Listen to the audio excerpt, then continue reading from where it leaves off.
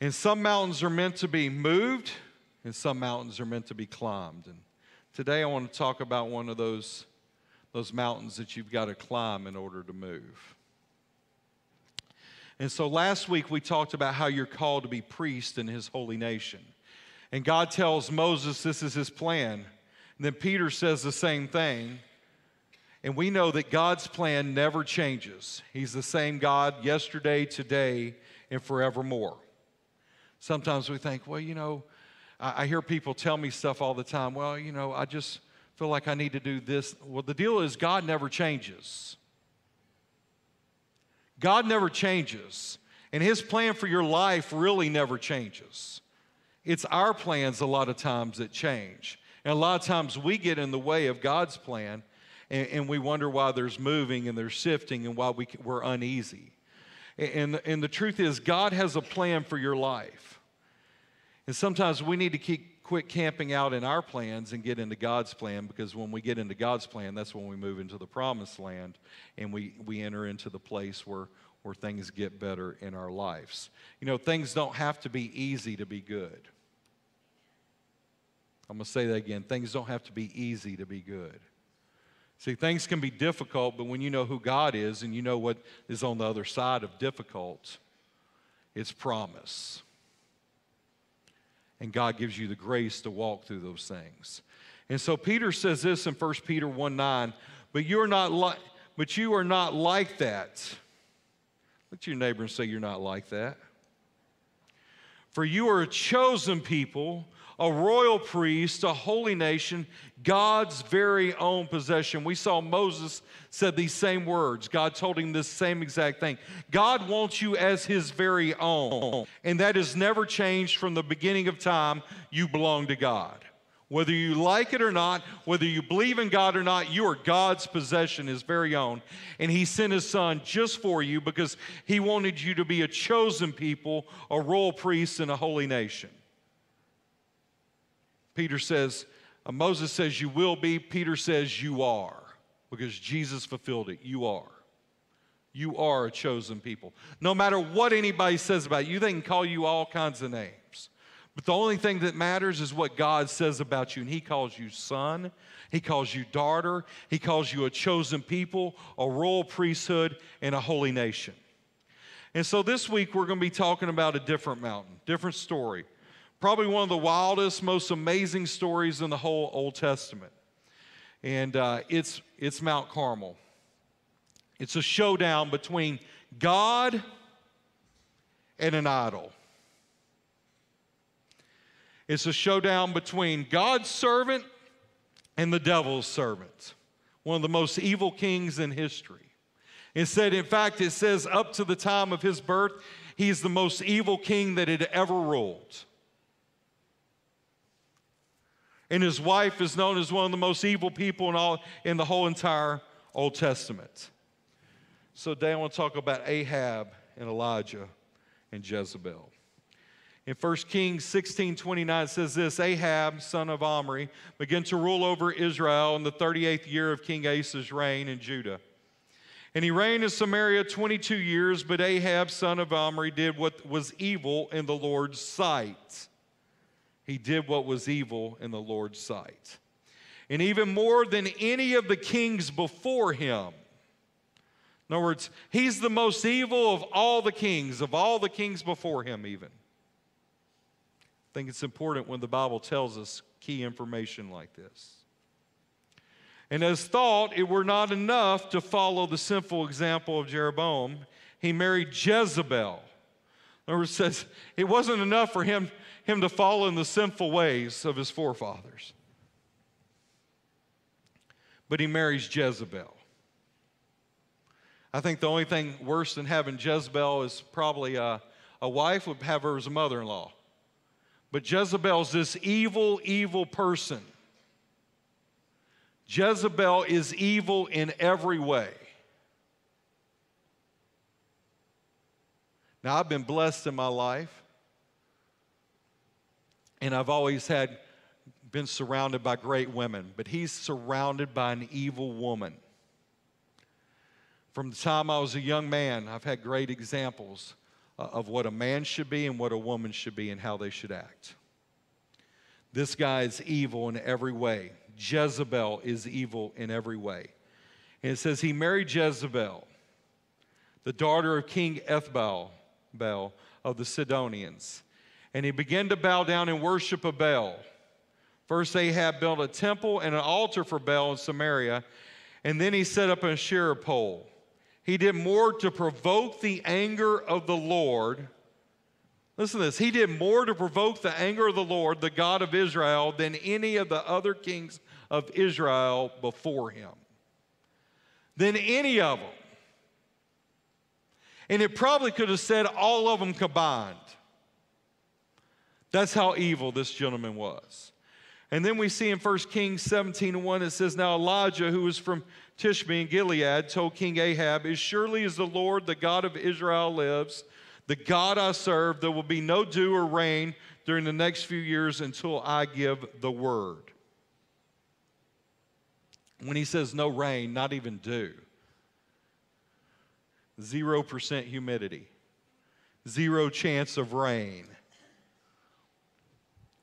Emily's uncle was down this week from Minnesota where it was 20, I think it was 28 below zero where he's from. He said, well, you know, I like 28 below better than I like 10 degrees because it's sunshiny and because it's so cold, there's no humidity at all. There's no chance of snow. There's nothing. It's just 28 below, no humidity. And so this king doesn't have 28 below, but he's got heat and he's got no rain, no humidity, and no chance of dew. Now, at least when there's dew, you know that you might get some plants to live. There's some form of water. But this means that everything is dying. It's as bad as a curse can just about get. And so for 3 years, they're in famine. And Ahab is very upset. Elijah's out living in the wilderness. He's living by a brook in the wilderness, and there's this raven that will fly in every day and leave him food. And the drought that Elijah talks about is so bad that the brook dries up, and he has to move on. Then he goes to a widow. And this widow and her son have just enough flour and oil for her son and herself to eat one cake and then die.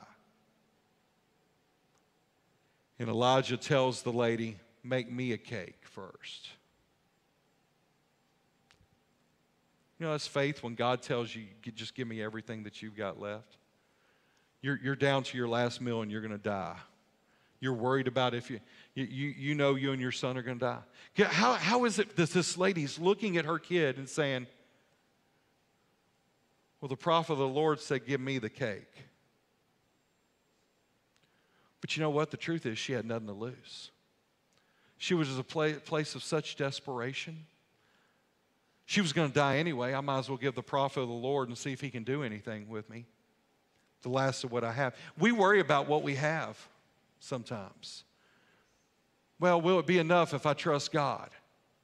This lady was in a desperate place. She said, you know what? I'm not even going to have my last meal. I'm going to give it to God. And she did. She gave it to the prophet. And you know what? The oil and the flour, it never ran dry, because when you learn how to trust God, your provision will always be there. Because when you tap into the source of your provision anyway, you don't worry about it. The problem is we look at provision and we think it's the source when really He's the source. And when we learn how to tap into the source, you never run without. So God does a miracle and it never runs out until the famine ends. And then in chapter 18, we see God tells Elijah it's time, and God tells him to tell Ahab there will be rain. Now Ahab is big mad. He and his wife Jezebel have tried to kill all of God's prophets. And they've been successful at killing about 3/4 of them. And they've searched everywhere for Elijah that they know where to look, and they can't find him. We read in 1 Kings 18:16, if you'll open with me. And it says, so Obadiah went to tell Ahab that Elijah had come.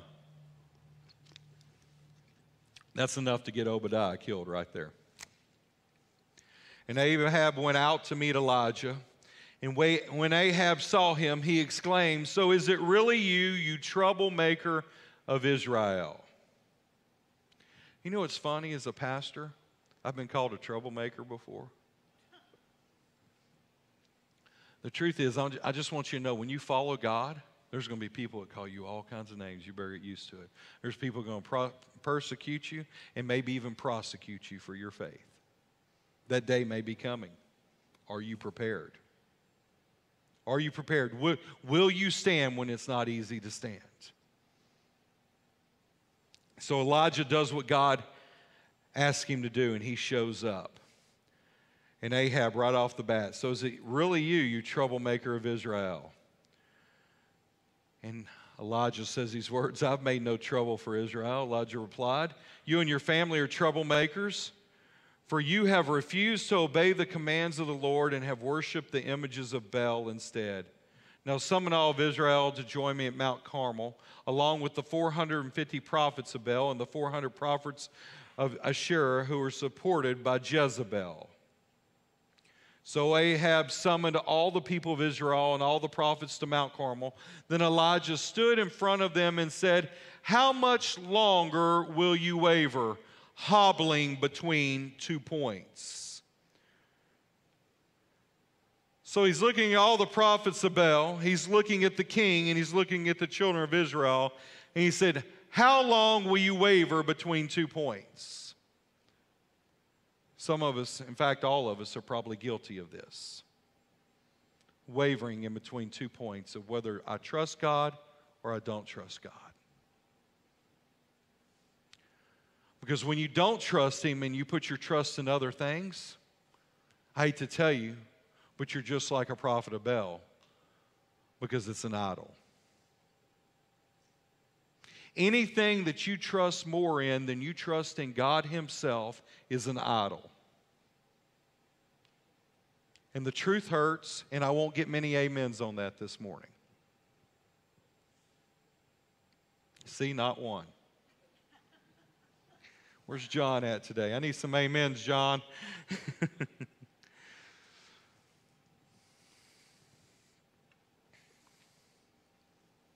How much longer will you waver, hobbling between two opinions?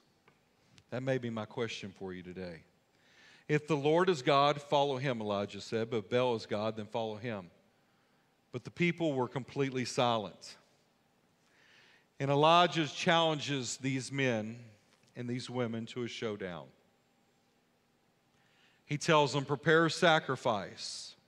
Pray over your sacrifice. And the God who shows up in fire and consumes the sacrifice is the true God. That's who the true God is. It's interesting because Baal is the fertility god and the sky god. The god of storms, the god of rains, the god of lightning. Surely he could strike the bull with lightning and consume it if he's really a god. The problem is they're serving a god that is not real. They're serving an idol. And Elijah mocks them. He makes fun of them. In fact, it gets so bad that the prophets of Baal are dancing around the wooden altar that they've built, where their cow has been prepared. And they're dancing around it. And they're cutting themselves and throwing their own blood on the sacrifice, begging their God to consume it. And the more they dance and the more they chant, the more Elijah makes fun of them. Because, see, Elijah knows who the true and living God is. And when you know who God is, and there's no doubt in your mind who God is, you know that no one else can do the miraculous. Only He can do it. And it says in 1 Kings 18:36, at the usual time for offering the evening sacrifice. Now Elijah does everything in order according to the order of God and how God says it needs to happen. the usual time for offering the evening sacrifice, Elijah the prophet walked up to the altar and prayed, "O Lord, God of Abraham, Isaac, and Jacob, prove today that you are God in Israel and that I am your servant. Prove that I have done all this at your command. O Lord, answer me. Answer me so these people will know." I said last week, God always wants to bring you to himself. Elijah goes to the principles of what he knows who God is, who wants to bring people to him. And he said, "God, that you have brought them back to yourself." And immediately the fire of the Lord flashed down from solid. They fell down on the ground and they cried, "The Lord, he is God. Yes, the Lord is God." But he does it in order. Elijah knows the order and the laws and the rules of God. He goes and he rebuilds the altar. See, the altar hadn't been taken care of. So he rebuilds the altar in the proper fashion. He sacrifices the bull in the proper fashion. And he puts everything in the proper order, which the prophets of Baal didn't even know. They did it their way instead of God's way. And they were doing it with the wrong God. The truth is, when you worship an idol and you expect it to provide for you or to do something or to take care of you, it will never come through. Only he does. But you have to trust in him and not in a thing. We put trust in our relationships. We put trust in our finances, in our bank accounts. We put trust in our 401ks. We put trust in our kids. We put trust. I'm going to tell you something. If you put trust in people, people will always let you down. People will always disappoint you, and people always act out of the ordinary. I don't care who they are. You hang around me enough, I'm probably going to hurt your feelings. Not on purpose, but you're going to take something I say probably out of context, and it's probably going to make you mad. Because we all do it, because we're all human. No one's perfect. But the truth is, that's why I tell people I put my pants on one leg at a time, just like them. I don't want you looking to me. I want you looking to him. Truth is, if you look to me, you're going to be disappointed. Because I'm just a dude. I'm going to say the wrong thing. I'm going to mess up words like fibromyalgia and say fibromyalgia. I'm going to say things wrong. I'm going to do things wrong. Why? Because I'm not perfect. And the truth is, I'm not trying to be perfect. I'm just trying to serve God with all of my heart. And I'm going to ask for forgiveness every day. I ask for forgiveness every night. I wake up in the morning and I ask for forgiveness. And I ask that God makes me a better person on that day. And I put all my trust in him, and I'm going to give everything that I can give. I'm going to give 110%. Why? Because I want to serve a true and a living God. And I know that if I'm consistent enough, I'm going to get moments just like this, just like Elijah got in his life. I think Elijah just walked out there, called 450 prophets of Baal, called a whole nation to the mountainside, and just guessed and said, well, hopefully God shows up today. No, he lived a lifestyle of prayer.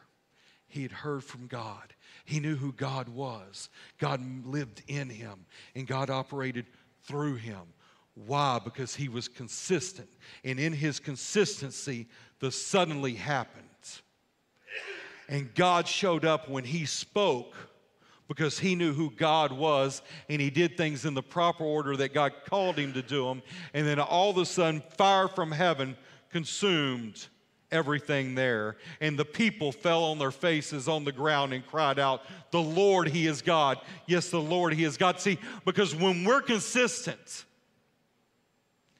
and we follow God in a true way and we love people with all of our heart, all of a sudden the suddenly happens. And that person you never dreamed of that would come to church will walk through the doors.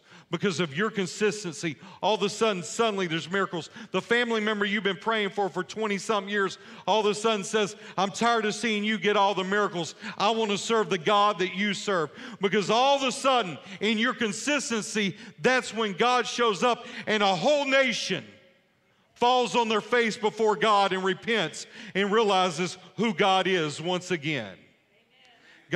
Elijah went back to God's law. Mount Carmel is the mountain of decision.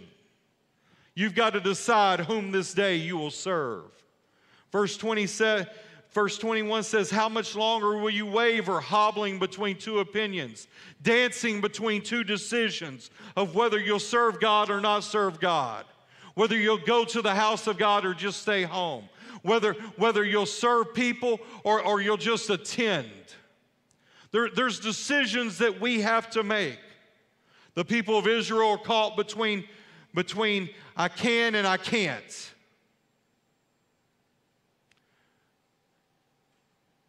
And things are going wrong in their life, and they start chasing idols. They chase who's supposed to be the God of the sky and of the storms because they've been caught in a drought, not realizing that God's the only one that can bring rain because God's the one who stopped the rain. God cut them off from the rain, the very thing they were trusted from. See, it's usually the thing that you're putting your trust in other than God that God will cut off in your life.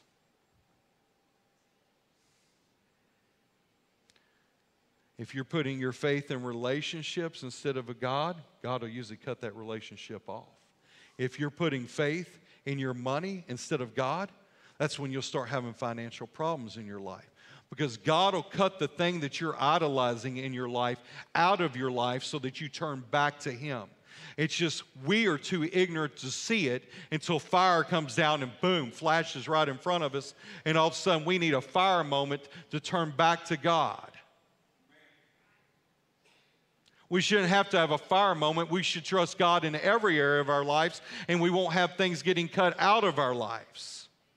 It's the very thing that you don't trust God with, that's the very area that you'll struggle with because God's trying to do something in your life. Does that make sense this morning?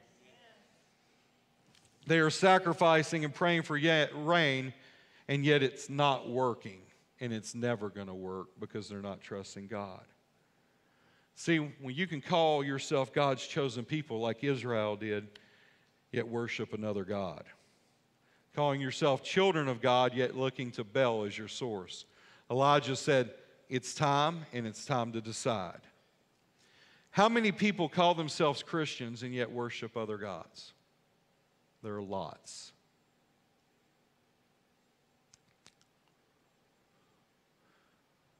I know people who've stayed home on a Sunday morning instead of going to church because their car needed cleaning. I know people that have sacrificed Sunday morning going to worship God because they had something else more important. And I'm not saying it's not okay to do that every once in a while, to go out of town and go on vacation. I'm not saying that. But what I am saying is when we put things in our lives that are more important than the house of God and God Himself, we're creating idols in our life. We're praying, we're fasting, we're here today. But do you have some mountains of decision that you need to make in your life? Is it time for you to choose who you're going to serve? See, the truth is we can't serve God at any level in our life if we're serving other gods, because it just doesn't work. You can't serve two gods at the same time. In America today, I think one of the biggest idols that we have as Americans today are our children. I think people worship their children at a high level. They put their kids before they put God. I think we do it with other areas of our life too. Events, things. We have to choose who's most important in our life.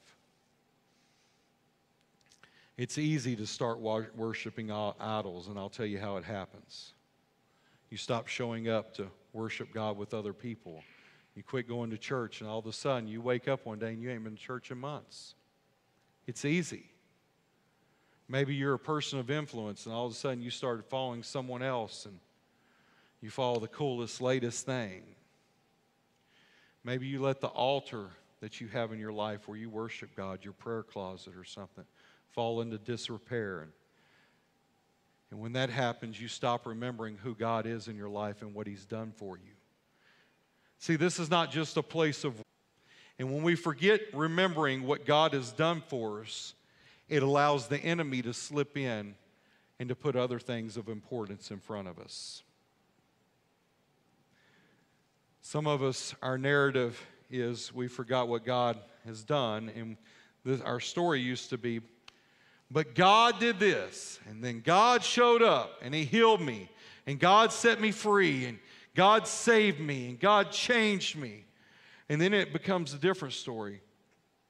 Well, I did this, and I did that, and I've done this, and I've done that. Or, my boss gave me a bonus, or my company did this for me. Your boss and your company ain't your provider. We quit giving God the glory for the little things that happen in our life. Well, I work for a great company. Instead of I serve a great God, and God blessed me this week, and I got a bonus you couldn't believe. And we start giving credit to other things. I'm not trying to be hard on you this morning. I'm just trying to open eyes to tell you that we've got to get to a place where God is the number one thing in our lives in order to go where God wants to take us. Not only as a people, not only as a person, not only as an individual, but corporately as a church. There's somewhere that God wants us to take the body of Christ, and we have to all get ready. We got to be in unity. Where were they when they were in the upper room and the Holy Spirit fell? It said they were unified. They were all together in one accord. We've got to get to the place where we're all operating at the same place, and that the most important thing in our life is finding God in a real way. But in order to do that, we have to recognize idols, and we have to decide to serve God. Some people have been praying for a long time for a breakthrough, and you don't know why you haven't gotten. You have to get rid of all the idols in your life before you're going to see a breakthrough. The children of Israel wasted years serving Baal instead of turning to God. Today we're at the mountain of what I call decision, Mount Carmel. It was the mountain of decision for the children of Israel on who they were going to serve. Were they going to serve the real God or serve fake gods? And the truth is, I hope today, as we're at the bottom of this mountain and we're looking at what God has done, that we decide to follow God in a real way. How did Elijah know the showdown would work? I mean, it's huge faith, isn't it? Huge faith that you're going to call everybody there to the mountain. The queen's there. There's 850 prophets and priests, the entire nation. But see, Elijah never left the place of remembering who God was. And he'd been consistent for so long, knowing who his God was for so long, that he knew that God would show up. It was his history that got him through. He remembered when the raven brought him food. He remembered when the angel made him a cake. He remembered when the widow took her last cake and made it and gave it to him. See, daily dependence on God leads to great faith. Consistency leads to the suddenly. We're in the midst of the Super Bowl coming up here in a few weeks, and we're watching the greatest athletes in the world play each other week by week until we get the two best teams in America to play a game called football. And those athletes didn't just show up and play a game. They don't just go out and make a great play on game day. They've been working on that route, that skill. They've been punishing their bodies. They've been pounding every bone and every muscle they have and getting it in the best optimum shape in the world so that they could go play that game at an optimum level. Elijah had been depending on God for 3 years. He walked to that bottom of that mountain and said, God ain't left me one day yet. I ain't went hungry one day yet. If God ain't left me in the middle of a famine, he's never going to leave me. And he walks up to that mountain knowing who God is, just like David. Look, David didn't walk up to that giant first. He'd had consistency in his life. He didn't just go face a giant. He first faced the lion, and then he faced the bear, and then he faced the giant. See, Jesus didn't just get raised from the dead. He didn't just go walk up to the cross. Jesus did it every single day. He healed the sick. He raised the dead long before he got to the cross. Why was he able to go to the cross? Because he knew who his daddy was. And the deal is, you'll never be able to face your crosses in life until you know who your daddy is. Until you know who God is without a shadow of a doubt. See, Elijah was following God's word. He didn't just get bored with the widow and decide to end the drought. He didn't just go pick a fight with Ahab on his own. 1 Kings 18:1 says, go and present yourself to Ahab. This is what God told him to do. 1 Kings 18:36, prove that I've done all of this at your command. Elijah said, prove that I've done all this at your command, God. Show up. Now's the time, right now.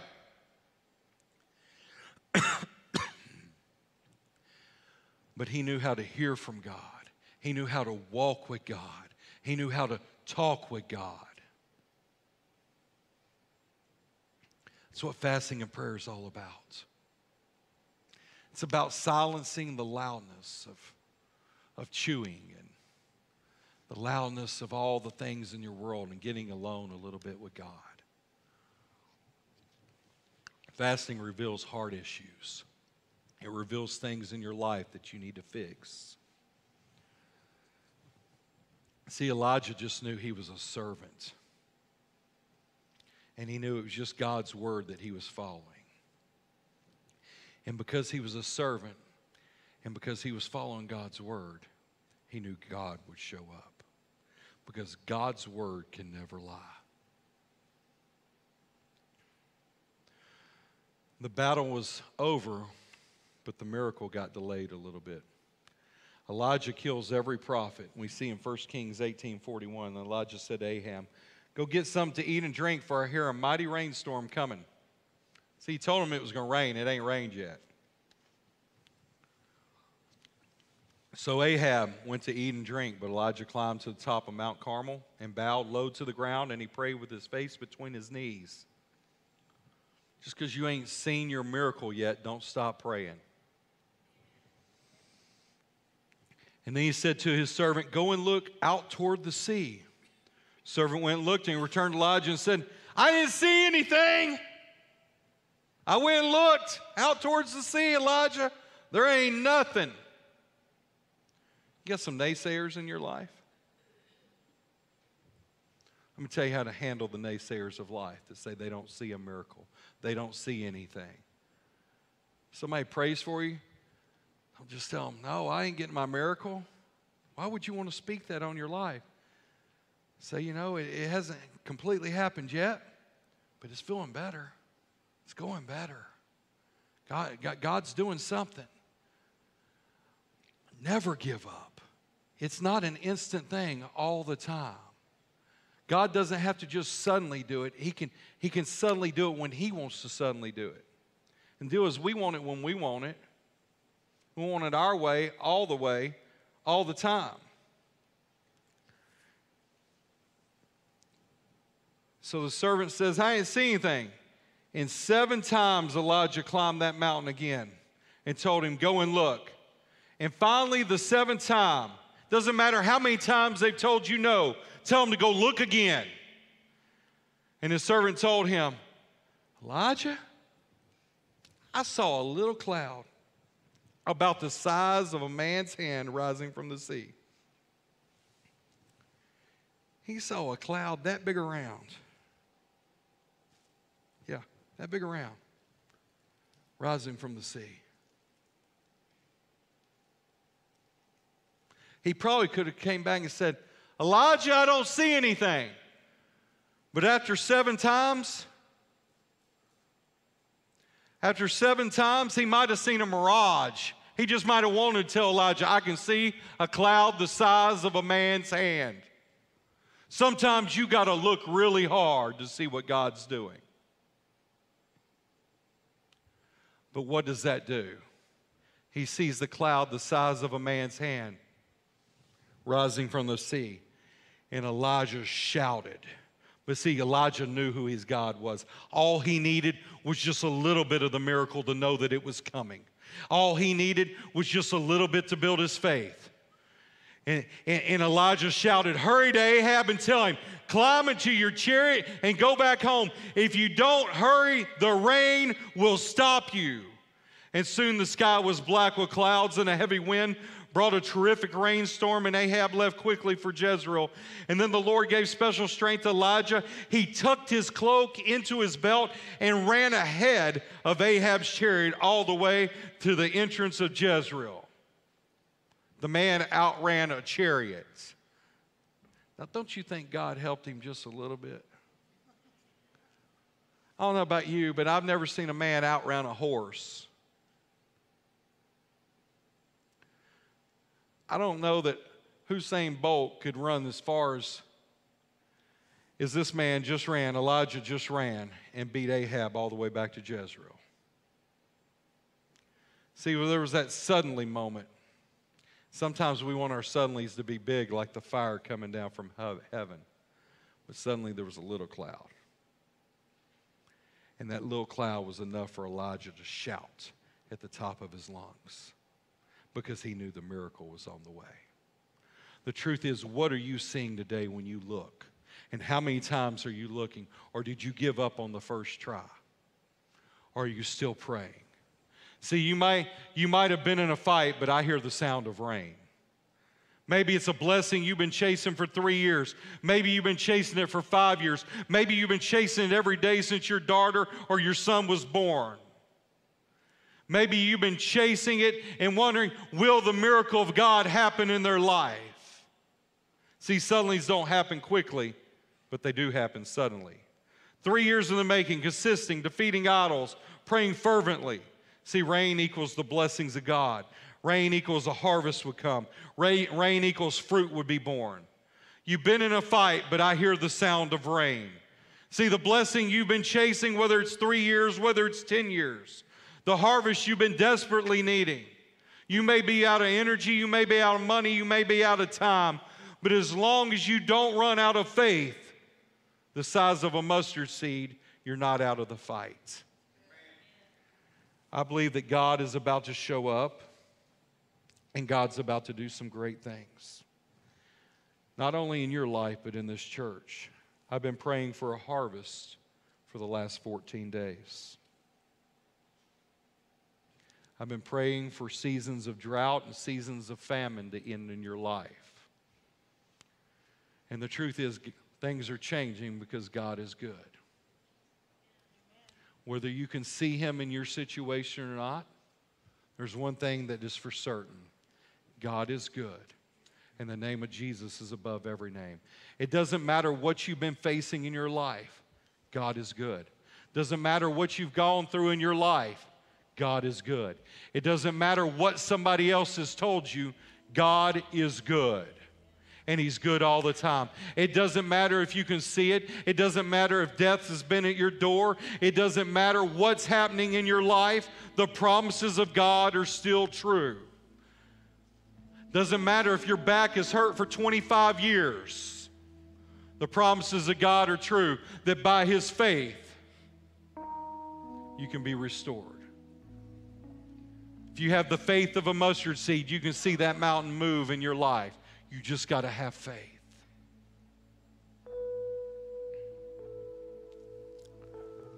We see Jesus, He walks up, and they've done told Him days before that Lazarus had died, and He didn't even get in a hurry. Why didn't Jesus get in a hurry when Lazarus was dead and run and panic? He knew who His daddy was. He knew he could walk there and take his time and deal with the other issues on the way. And when he got there, he said, Lazarus isn't dead, he's just sleeping. The truth is, the things in your life that you think are dead, they're not dead. You just haven't said the right name over them. You've been declaring the wrong stuff. Some of you have been saying, well, you haven't seen my bank account, Pastor. No, you ain't seen mine either. But I know this much. It says in the Word of God, if he'll feed the birds of the field every single day, he'll take care of you. Why are you trusting in what's in your bank account anyway? Are you not a child of God? Is he not your daddy? Does he not take care of you? If the dogs have the crumbs off the master's table, don't you think that he can't drop something down on your behalf and take care of you and give you the miracle you need? Why did you quit praying? Why did you quit believing? Why did you get frustrated? It doesn't matter if there's not a cloud in the sky. It doesn't matter what your bank says. It doesn't matter what people say. The only thing that matters is what God says. It doesn't matter if the doctor tells you have 6 months to live. You got every day to live that God says you have to live. And only he gets to tell you when you die. It was him that breathed life into you in the beginning, and it's him that takes life from you in the end.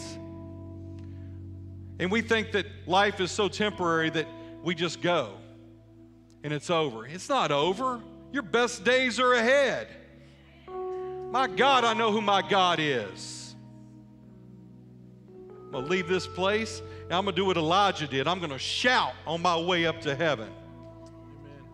The angels are going to carry me like they carried the beggar Lazarus to the bosom of Abraham. They're going to carry me right to the pearly gates, and there my Jesus is going to be. And I'm going to get excited. I don't care what I don't care how much money I take with me. You can't take it with you anyway. Ever seen a Brinks truck back up at a cemetery?